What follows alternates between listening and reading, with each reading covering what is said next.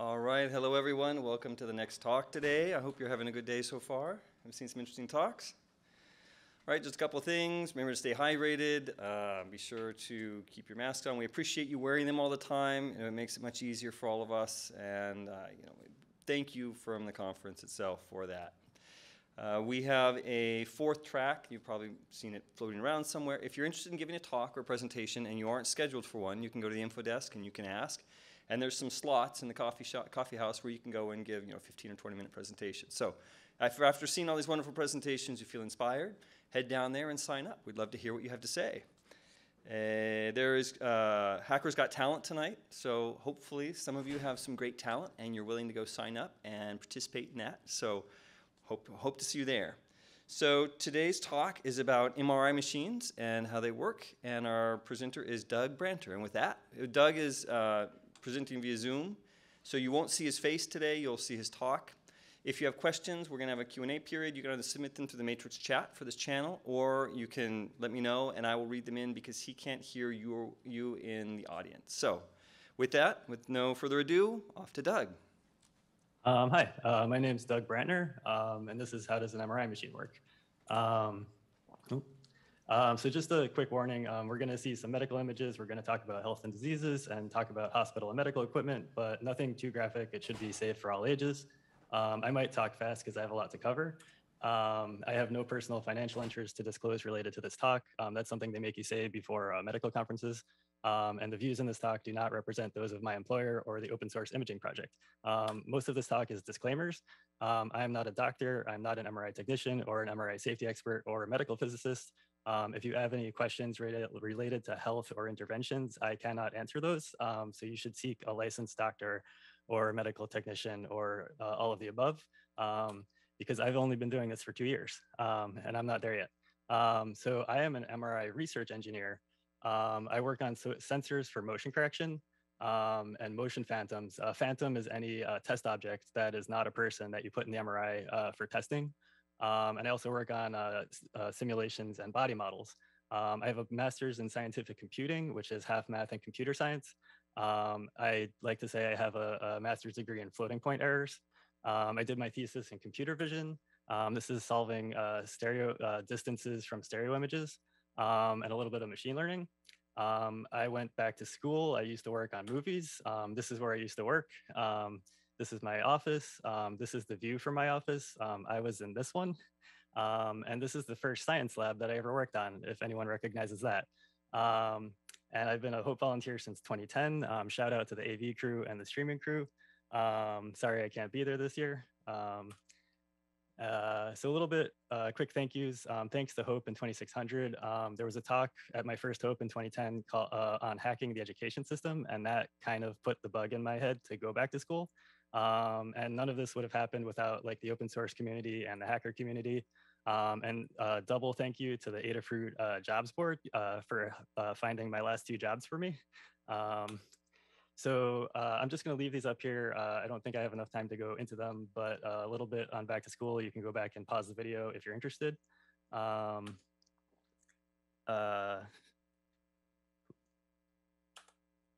So I work on motion sensors for MRI because motion in MRI is a huge problem and it causes all kinds of artifacts in the images or just messes up the images. Anything from bulk motion of your body to respiratory motion from breathing, or even your heartbeat can mess it up.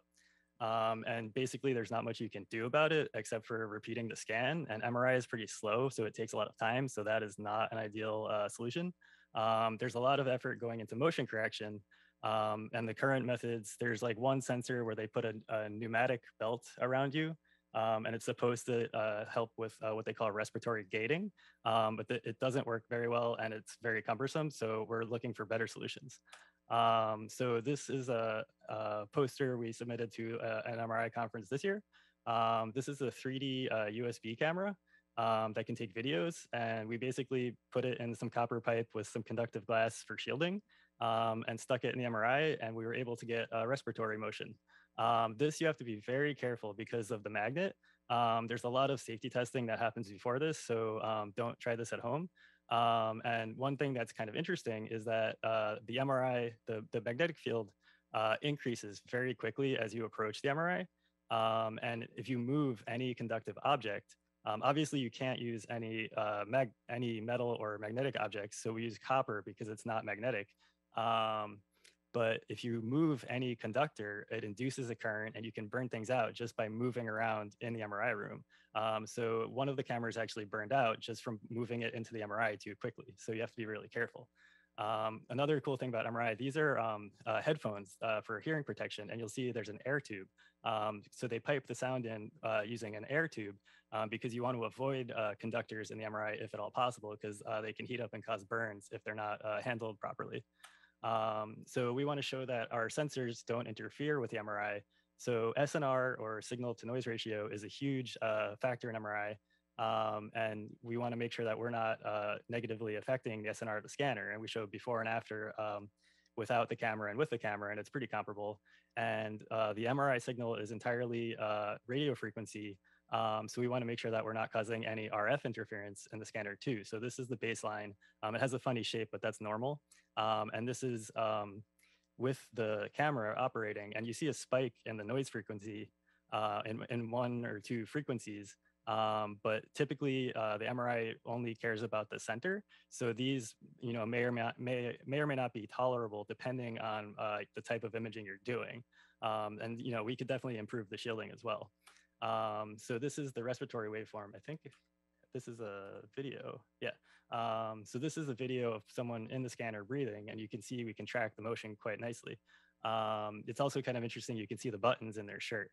The buttons actually go the wrong way though, probably due to diffraction. So that's something that we should look into further.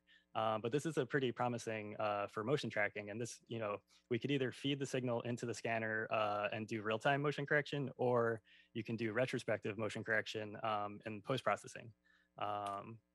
Last year, the year before, this is my colleague's work. We use an accelerometer. This might look familiar to some people. We use an accelerometer, which measures acceleration, and we use that as a proxy for motion.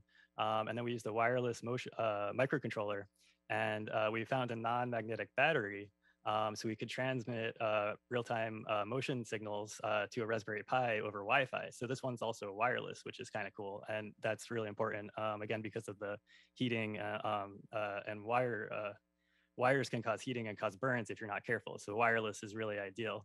And we have to do a lot of magnetic safety testing. So we have to test each part individually before we even go in the room with it to make sure it's not magnetic. So even though this has this big metal chunk here, it seems to be not magnetic. So we were able to use it in the scanner safely. And we also have to do heating testing with the RF and make sure that nothing's going to heat up and cause burns. So we also want to make sure that we're not going to mess up the images. So this is a B0 map, or a map of the magnetic field that the scanner can take itself. And this one is pretty clean. So you want it to be as even as possible. And this is a water bottle phantom. So because most MRI imaging is water. And we put the different test objects on top of it, and we see how much they mess up the magnetic field. So even if they're not going to fly into the scanner, they can still disrupt the homogeneity of the magnetic field. So this one is pretty clean. These are two different accelerometers. And this one causes a disturbance in the magnetic field. So it might have, maybe the coating on the PCB might have like nickel or something in it. So it's not enough to fly into the magnet, but it is enough to disturb the magnetic field. And here we show two different microcontrollers, and they both, probably because of this big metal piece, this one takes a pretty big chunk out of the magnetic field, and we can't even get an image there. So I think we wound up, I forget which one we used, but probably this one. And then two different batteries. Again, they're both not magnetic, but this one, really messes up the magnetic field, and this one doesn't. And again, we look at the RF noise too. So in order to test them, we want to make sure that the MRI is not interfering with our sensors, and we're actually getting good signals that are actually useful. So I worked on a motion phantom, which is basically a stepper motor controller using an Arduino that drove a cam to squeeze an airbag. And then we send an air tube through. So this is the MRI is in a Faraday cage, and we have to be very careful passing anything through what we call a waveguide, which is basically a pipe that goes through the cage. And this is to block RF noise from the outside world from interfering with the MRI. So we pass an air tube, which is totally safe. And so everything in the MRI room is rubber from the motion phantom. And then we put the sensor box on top of it, and it transmits the motion data over Wi-Fi to a Raspberry Pi that just barely fit in there. And since the Wi-Fi signal is so far out of our MRI frequency range, that it doesn't really affect the image. But we might have gotten some low harmonics, which is interesting.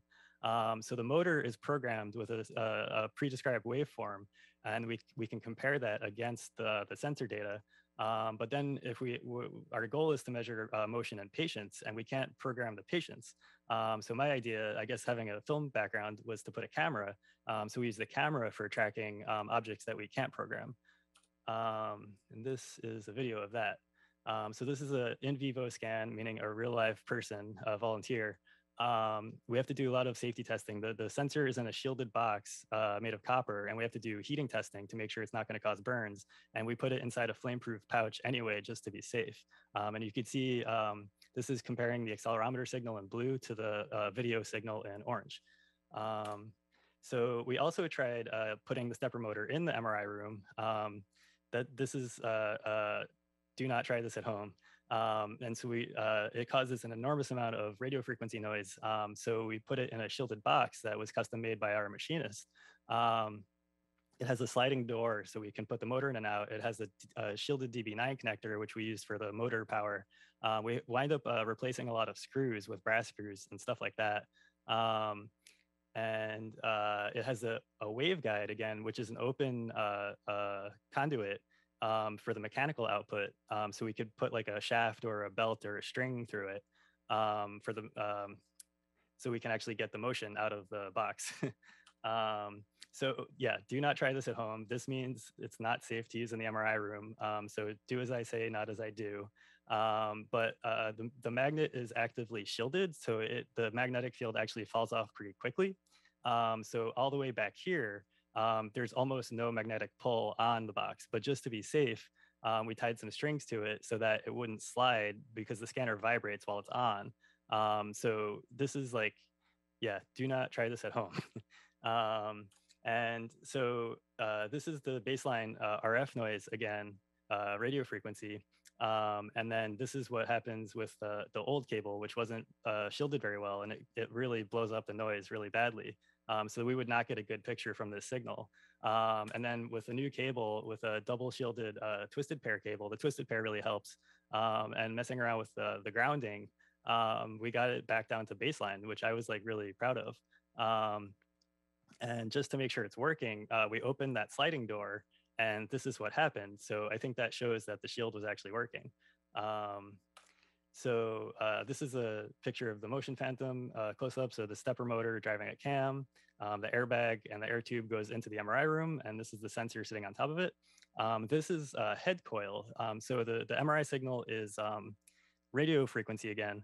And so we need antennas in the MRI to pick it up. And so this is actually full of antennas that would pick up the signal from a head scan. And I don't know if you could see, but this is the water bottle phantom inside. Here's a video of the airbag working and the sensor on top of it. And this is the signal coming from the sensor over Wi-Fi. This is a Wi-Fi antenna.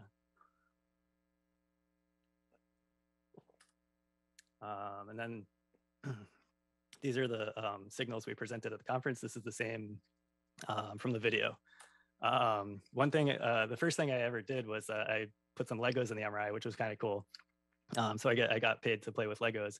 The motor cannot go in the MRI. That would not be safe. But wood, brass screws, those are safe. You have to be careful with the cables again. This was a test jig to test a linear encoder. And I used rubber bands instead of springs, and then a string that we could pull that went through the waveguide. So everything is non-conductive except for the cables. So MRI, it uses magnets and radio waves. There is no ionizing radiation in MRI. So X-rays and CT or CAT scans use radiation, and MRI does not. So that's one of the major benefits. We're mostly looking at your water molecules, which are full of hydrogen protons. The CAT scan, I'm sorry. a CAT scan is actually spinning around you really fast, and it literally spins the X-ray around you really fast to get a 3D picture. And the MRI instead uses changing magnetic fields to get multiple views, and that's how we get 3D views. And in this case, this is from those multiple radio coils, so they're each sensitive to a different area, and then we combine them at the end to get a nice picture and what's called parallel imaging. These are a few other things. So this is, you can take an MRI picture at any angle, and they're all cross sections of the inside of the body. So this is an oblique slice or a diagonal slice of the heart. So you get, you can see all 4 chambers.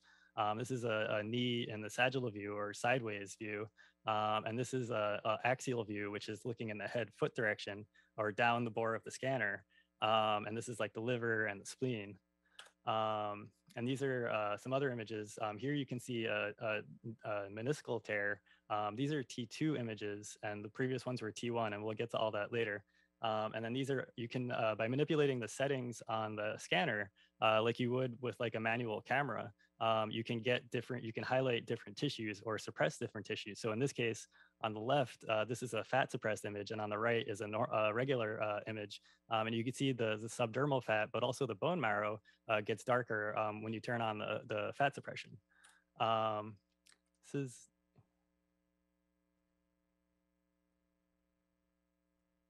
I hope you can hear this. I'm gonna scroll through this actually. Oh, I'm sorry.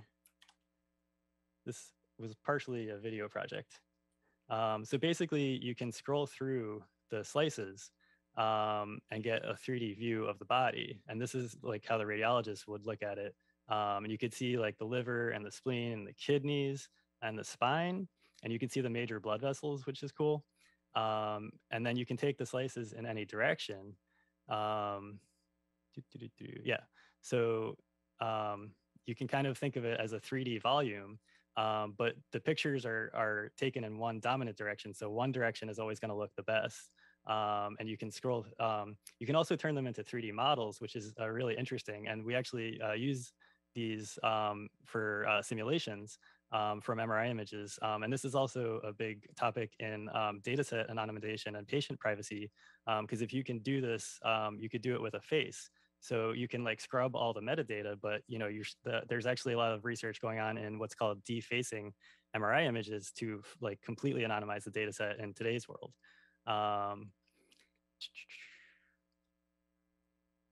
Yeah, and you can scroll through them. So you can select the slices, you can select the orientation of the slices. So this is diagonal slices taken in the brain. So this is 40 slices, and they're taken one at a time. And each slice takes time to acquire, and that's why motion is such a big problem. So if you take one slice and then you move your head a little bit, then the next slice is not gonna line up, or you're gonna get blurring or something like that. This is some COVID-19 lung imaging. You can see some damage in the lungs, and the bottom is a comparison with the CAT scan. And you can see the MRI has a lot nicer tissue contrast in the soft tissues, and it doesn't expose you to the ionizing radiation. So that's a huge benefit of MRI. fMRI is kind of interesting. They use oxygen level as a proxy for metabolism. So are they reading your thoughts? You know, there's a lot of research on that right now. And they can also do function MRI of other body parts like the lungs, using different concentrations of oxygen. And on top is healthy lungs, and you can see the oxygen perfusion is pretty even throughout the lung. And on the bottom is people with diseased lungs, and you can see the difference. Interventional MRI is anything that any procedure that's guided by an MRI. So they might put you an MRI and then use it for a biopsy or a surgery, or they use MRI to guide radiation therapy to avoid damaging nearby tissues. Low field MRI, or lower magnet strength, is a very hot new topic because the magnet is a lower strength. It opens up a lot of possibilities for stuff you can bring into the MRI room safely. So MRI is very slow. It has a very limited field of view. So you could get a full body CT in less than a minute, where a full body MRI would probably take, maybe an hour, and it would be at least 6 partial scans. very sensitive to motion. Any implants or metal in your body is a hazard potentially. Some more modern implants are MR conditional, depending on the scanner and the settings. Some tattoos and makeup pigments actually contain ferromagnetic particles, which can heat up in the MRI, so you have to be careful with that. Patient comfort is not ideal. A lot of people have claustrophobia, and the MRI is not a great place for that. I'm kind of hoping with this talk, maybe we can help alleviate some of that, and maybe you'll be interested in all the technical stuff that's happening around you and help with that a little bit. And you can't move. You have to stay perfectly still. And you might even have to hold your breath for some scans, which not everybody can do. And finally, it's very expensive. It's a huge, complex installation. You kind of have to build the building around the MRI. And because of that, it has very low worldwide access. I've heard anecdotally that there's more MRIs in New York City than there are in some countries. And so it can be very difficult to access. And that's part of what the open source imaging project is trying to solve. So quickly, your body is mostly water, which contains trillions of protons in the hydrogen atoms. And each proton acts as a tiny little magnet, and they're all randomly arranged. So when we put you inside the magnetic field is extending along the long axis of the bore, and it causes all the protons to align. And it also causes them to precess. And that is like a gyroscope spinning around the Earth's gravitational field. So when you apply an external force, the magnets start to wobble like a gyroscope. And that can emit radio signals because they're tiny little spinning charges. But they're all out of phase, so they're not doing anything useful yet. So what we do is we apply a radio frequency pulse at 90 degrees to the scanner axis, and it tips all the protons 90 degrees, and it also causes them to line up in phase. So now the signal starts adding up. And then we listen to the signal with the RF coils, and that's the MRI signal.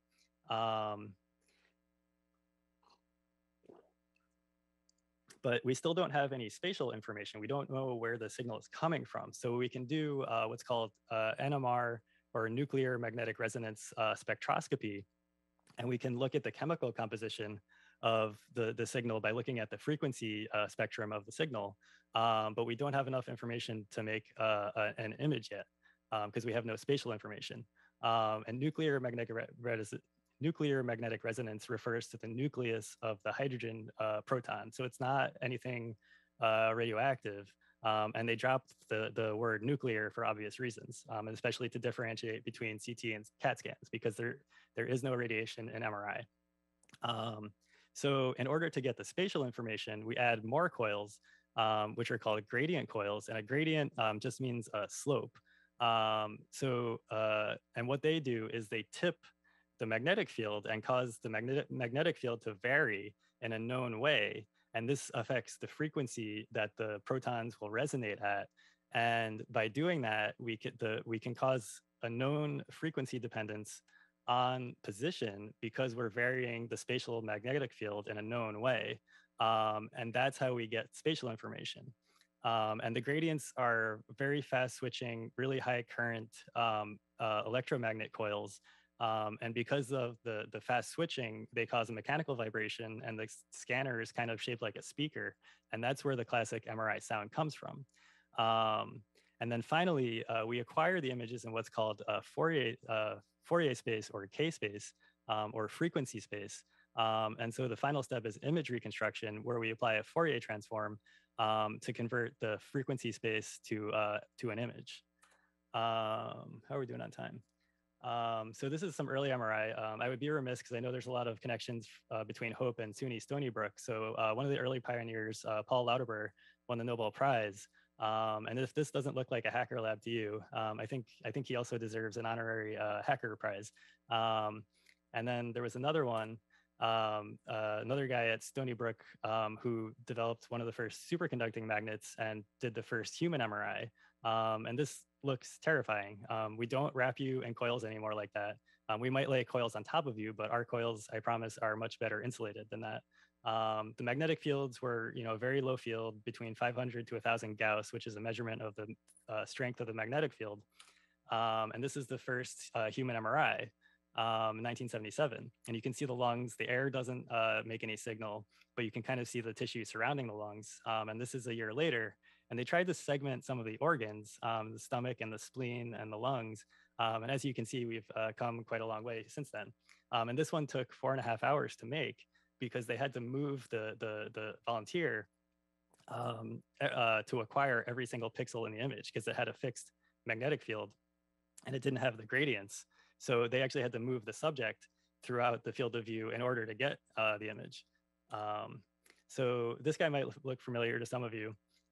So we measure modern MRIs in Tesla, which is equal to 10,000 Gauss. So they're quite a bit stronger. The average junkyard magnet is about 1 Tesla, and it's hundreds of times stronger than your refrigerator magnet and tens of thousands of times the Earth's magnetic field. Low field is generally less than 1 Tesla, and high field is 7 to 12 Tesla for human imaging. The most common ones are 1.5 or 3 Tesla.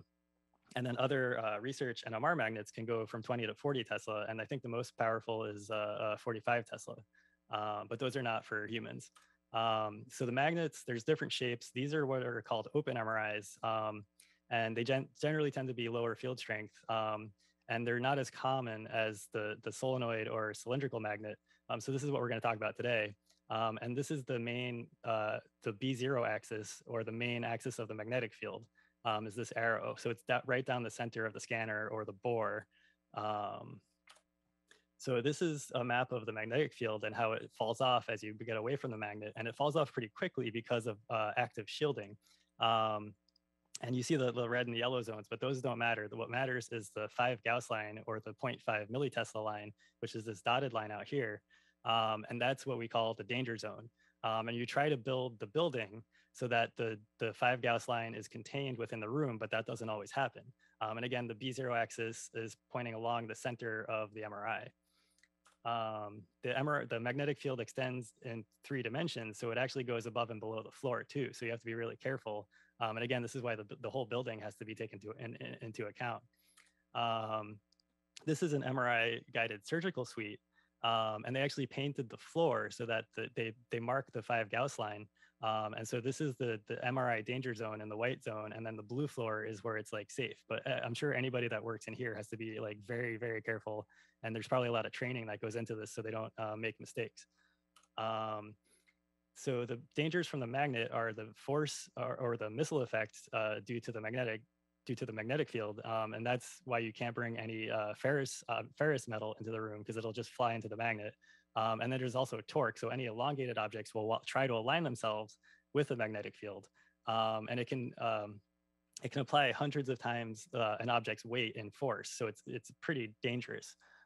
There's also force due to induced currents, which we talked about with the camera earlier. So even if it's not magnetic, any conductive material when you're moving it through the magnetic field, will induce a current, which creates its own magnetic field, which opposes the force. So it's a very weird feeling. So the magnet is always on. This is what happens if you're not careful. So don't do that. That's why they divide the building into restricted access zones. And I'm looking at all you pen testers right now. These signs also apply to you? And if you don't believe that, I'm sure the magnet will be happy to confiscate your lockpicks for you in a maybe violent way. So, respect the signs.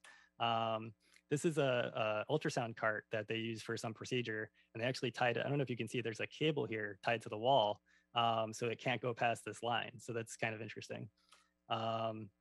The MRI is inside a Faraday cage because the RF signals that your body emits from your protons are very, very weak. So we try to block out as much external RF noise as possible, including special doors with RF seals and special glass with a mesh in it that's also conductive. And then, so how do we get wires in and out for the sensors? We either use a patch panel, and you have to pay a lot of attention to grounding and shielding, which my past life as a live sound engineer actually prepared me quite well for. Or you can use the waveguide and pass things through the waveguide, because this is just a pipe. Ideally, we always use shielded cables because of the RF concerns. And ideally, you would avoid running them through the waveguide because the shield can act as an antenna and transmit RF noise from outside to inside the room, and that's a problem. This one, I believe, is fiber, and fiber is actually okay because it's not metallic at all. So that a lot of commercially available MRI sensors use fiber, but that's like very, very expensive. We also have to use cable traps because the shields can heat up. And so the cable trap helps block what's called eddy currents that build up from the RF pulse and block that from causing heating in the cable, but that can actually cause like serious burns. So that's something that we have to be really, really careful about. Don't be this guy. So the magnet is actually a superconductor, and superconducting means it has zero resistance. And they use fancy wire filaments that when you get them below a certain temperature, which is very, very low, they become superconducting and they lose their resistance. The reason the magnet is so big is it's actually a giant tank of liquid helium, which is held at 4 Kelvin and it's cryogenically cooled. And this is to achieve the superconducting. So it's pretty complicated. It's called a cryostat, and it has very elaborate thermal shielding. This is an NMR magnet, which has a very small bore. It's just this tube at the top here. So this is for like measuring chemical samples and stuff. This one actually has an inner chamber with liquid nitrogen to keep it even colder. So this one's probably pretty high field. But there's like many, many layers of thermal insulation to keep the magnet cold. So when you inject the current into the magnet, you inject the current once when you start the magnet, and then you walk away and there's no power source and the current just keeps flowing forever. So have we, magically discovered perpetual motion? Not quite. So there is a very small resistance, and the magnet does actually get weaker over time, but it's a very, very small amount. And over the lifespan of the magnet, it's pretty negligible. And there is energy going into the system, mostly with the chilling. You're pumping the liquid helium. So there's electrical energy and heat energy, and you also refill the liquid helium periodically. So sorry, there's no free lunch. The magnetic field has to be very, very even, or what we call B0 uniformity, which is those maps I showed earlier. And because the frequency of the RF signal depends on the magnet, the strength of the magnet. So if we just use one big coil, we only get a very small area of homogeneity in the center, and that's not big enough for imaging. So by using multiple coils, we can expand that range into a much wider area. And so the magnet coils are pretty complicated designs. And then we actually add additional superconducting coils called shim coils that are active, and they're automatically adjusted by the computer before every scan, and that helps us get the homogeneity very even, because when you go into the scanner, your protons are interacting with the magnetic field, and so just your presence or any presence in the magnet will disrupt the magnetic field. So you have to do the active shimming before every scan. And there's another set of superconducting coils going in the opposite direction. And those are the active shielding coils, which help block the magnetic field from, or it helps contain the magnetic field to a smaller area. But it has the secondary effect that the magnetic field increases very quickly as you approach the magnet. So for what I do, we have to be extremely careful when we're testing new objects, because they could just fly out of your hand like nothing. So the magnetic field aligns all your spins. I think I have to go through this part pretty quickly. It aligns the spins of all your protons, and it causes them to precess like a gyroscope. So this should be spinning. And the frequency that they precess at is called the Larmor frequency. And it depends on the magnetic field strength and what's called the gyromagnetic ratio of the particle, gamma. And all the particles have different ratios. So they all will resonate at different frequencies. So the Larmor frequency, we call that the resonance frequency or the center frequency of the scanner, because that's where all the RF equipment is tuned to. And the frequency is equal to the gyromagnetic ratio times the strength of the magnetic field. And for hydrogen protons, this is the gyromagnetic ratio. And you can see how the frequency changes at different scanner strengths, and the frequency goes up with scanner strength. Generally, SNR tends to go up with magnet strength as well. So this is the NMR spectroscopy. This is a frequency spectrum, and you can see how different molecules resonate at different frequencies, and you can look at the chemical composition of your sample. And one cool application of that is to detect counterfeit olive oil. So what we do is we hit the protons with a RF pulse, which is also has a magnetic component, and we call that the B1 field. And it's actually, because it's an oscillating radio signal, it's rotating around the scanner at the same frequency as the protons are precessing. And it's always at 90 degrees rotating, and it knocks the protons 90 degrees away from the B0 axis. And now they start emitting radio signals. And then it also lines them all up in phase, and that's how we get the signal, because otherwise they would be all randomly aligned and we wouldn't get anything. And this is what the signal looks like. So as soon as you turn the RF pulse off, you get the signal starts to decay. So you can see it oscillating at the Larmor frequency, and then it's decaying back towards alignment with the B0 field. And this is what we call T2 effect. I'm sorry, this is what we call a T1 effect. And then a T2 effect is the dephasing of the protons, also causes the signal to decay. And this follows what's called the Bloch equations, which are T1 and T2 are the relaxation time constants, and those go into exponential functions. And so T1 is how quickly it realigns with the B0 field, and T2 is how fast the protons dephase. And T1 is a lot faster than T2. And we can adjust the scanner parameters to get different tissue contrast, because T1 and T2 are fundamental properties of the different molecules, just like mass or density. So we have all kinds of different RF coils, and today's imaging is a lot of parallel imaging. So we might have 12 coils or 64 coils in one what we call a head coil, and we want to get the coils as close as possible, so that, because the signal is very weak that is coming from your body, so they might, instead of wrapping a coil around you, they might lay it on top of you like this. And the straps are just to keep the coil from shifting during the scan, so that's nothing to be afraid of.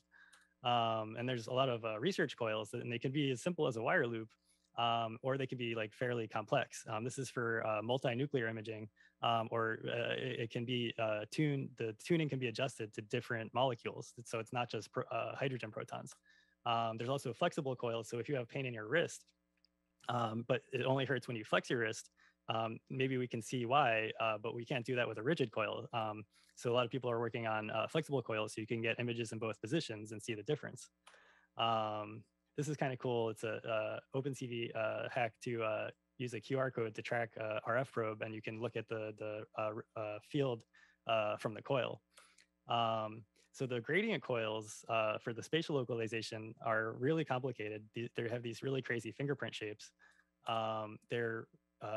They are not superconducting. They're electromagnetic coils, but they are liquid cools, because they have very high current and voltage, and they're switching very fast. So both the coils and the amplifiers are liquid cooled.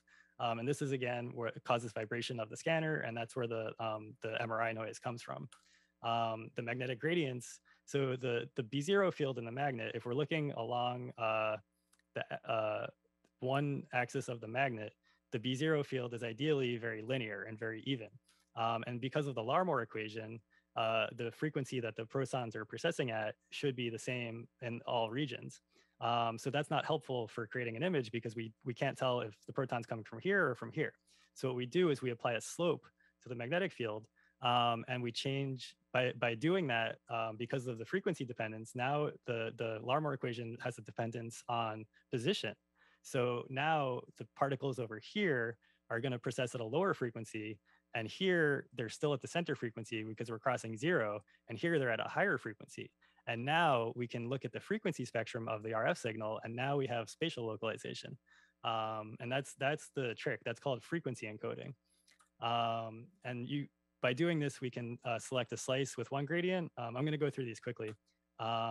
And we apply different gradients in different directions to get the spatial localization, because we have a 3-dimensional problem. So we have 3 gradients to solve it. And the phase encoding gradient has to be repeated multiple times. And that's where we manipulate the phase angle of the protons to get additional spatial information. But that has to be repeated many times to fill up the image. And that's why the MRI takes so long. And by adjusting the timing of the scanner, we can get different image contrasts. And you can see how here, these are T1 weighted and T2 weighted. These are all the same sample, so they all look the same. This is copper sulfate. These are Lego pieces that they machined, custom-made Lego pieces machined as fluid chambers. I thought that was really cool. And here the oil is brighter. The copper sulfate and the oil are brighter in T1, but the oil, the copper sulfate doesn't show up at all in T2. But the oil does, and then the water is brighter than the oil in T2. So by adjusting the image weightings, you can get different imaging contrasts, which have different diagnostic purposes for the doctor. And you might do multiple scans. You might do a T1 and a T2. You might do other ones because they each have different information. I'm going to skip through a little bit of this. So we acquired the image in K-space, which is frequency space, and it's a grid, like a matrix on a computer, or a 2D array. And we acquire the frequency information, and we acquire one line at a time using the gradients. And so this is why it's slow, and you have to fill up every line. And this might be like 256 by 256 matrix. So you have to repeat the pulse sequence 256 times to get one slice. And then we do the inverse Fourier transform to convert the frequency space, which doesn't look like anything, to the actual image. And if you're not familiar with the Fourier transform, if you're familiar with sound, you can look at the low frequencies and the high frequencies given the time signal of the sound. And you can boost the bass or you can boost the high frequencies. But this is the FFT right here, is dividing a time or a spatial signal into frequencies.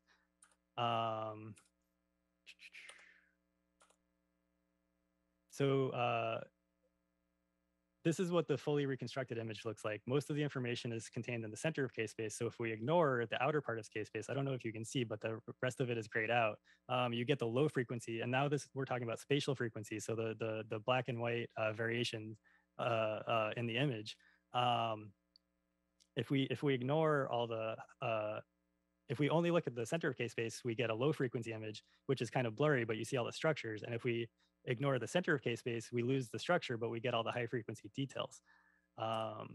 So access is a big problem in MRI. We used to talk about portable scanners, and what they meant was a tractor trailer with an MRI in the back. And this is actually like what's used in a lot of more rural locations. They might have like a truck, pulled up to the side of the hospital that's permanently wired in.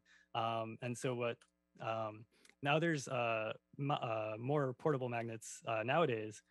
This one, I'm not sure if it's portable or not, but this one is portable. You can push it around the hospital, and it has this really funny barrier, so you don't get too close to it because it has a permanent magnet. So the technology is really advancing rapidly. But again, like MRI is also very expensive. So this is where open source imaging comes in. So it started, I don't know exactly when it started, but one of the earliest projects was in 2014, and they were trying to build a tabletop educational scanner for less than $10,000 because you could buy it commercially for a lot of money. This has a 1 centimeter field of view with 50 ppm homogeneity and a 0.19 Tesla permanent magnet. And you might have several of these in a classroom. So you want to keep the cost down. Right now, the open source imaging project is working on a fully open source MRI that can be used for human imaging on a smaller scale. So maybe like a limb or a head or something like that. And they're actually seeking regulatory approval right now for human imaging. And this is what's called a Hallbach array, where you use tiny little neodymium magnets and you put them in these little square slots. And this is CNC machined. And it creates, by putting all the magnets in a very specific arrangement, which you need a computer simulation to design, you can get a very homogeneous low field magnet. So this is like a mini MRI scan magnet. And they also added shims with sliding trays, so you can fix the magnetic field even better. This is one of my favorite projects on open source imaging. It's basically like the same as a 3D printer, but they put a magnetic probe on the end so they can measure the homogeneity of the magnet and create that B0 map that we saw earlier. And this is, do not try this at home. And that's as much of a warning for me as it is for you, because this is where I got that idea to try the stepper motor, because I was like, oh, maybe I can put a stepper motor in the MRI room. So yeah, do not try this at home. But yeah, it was great for ideas for me. So you have to be extremely careful doing something like this. They put a really long rod on the end because they can't put this close to the magnet because it would fly in and get stuck and hurt someone. This is a 3T magnet, and this is a 7T magnet. So this one you have to be even more careful in. But it's a really cool idea, and I never would have thought it, especially being new to the field, I never would have thought it would have been okay to do this. But as long as you're super careful and you have the proper training, you can, it's pretty interesting what you can do. There's all kinds of RF amplifiers projects on there. So there's a lot of hardware projects. There's a lot of software projects and SDR projects. SDR is opening up like all kinds of new possibilities. And there's plenty of open source software on the project too. So if you're interested in getting involved, opensourceimaging.org, they're always looking for help and collaborators. And there's some great talks on MRI Together conference all the talks are available on YouTube. And there's a really interesting talk from the National Radio Astronomy Observatory that shows the relation between MRI and radio astronomy. And that's also really interesting. So yeah, thank you, everyone.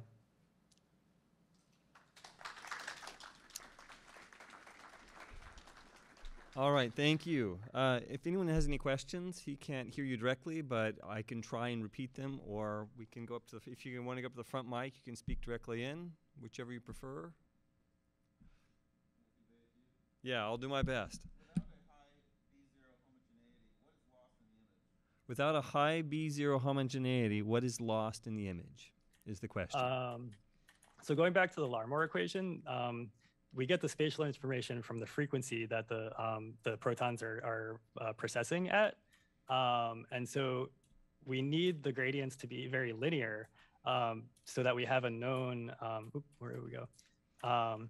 We need the gradients to be very linear because the frequency has a direct dependence on the magnet strength. So if there's any variation in the magnetic field, then this line will get really funky, and then we can't tell where the signals are coming from anymore. All right, thank you. Another question? Yeah.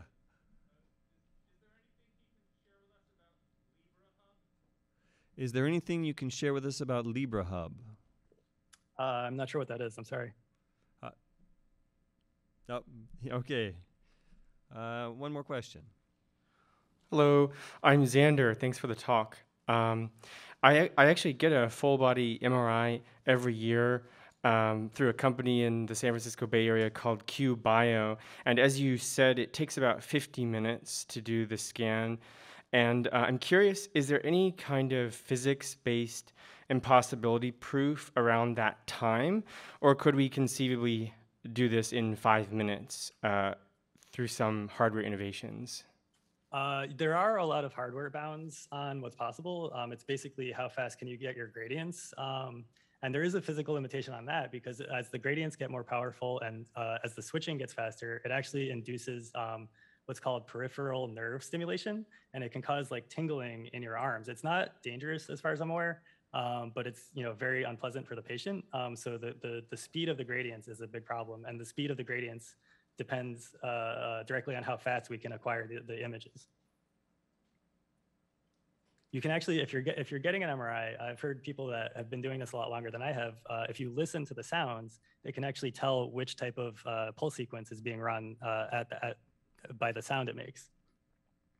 Excellent, thank you. We have one question from our matrix chat from Odd Creation. You were comparing accelerometer-based measurements with cameras as the baseline. What's the advantage compared to cameras? The camera was kind of a secondary thing because I am I have a background in computer vision, so I'm really interested in doing and using cameras for tracking. But we were just using the camera to verify the signal from the accelerometer because we can't program the patient's motion. The patient can move in any direction at any time. So the camera was the only thing I could think of, because if we had a sensor that could do this already in the MRI, then I wouldn't need to do my job in the first place. So the fact that those sensors don't exist now is what we're working on.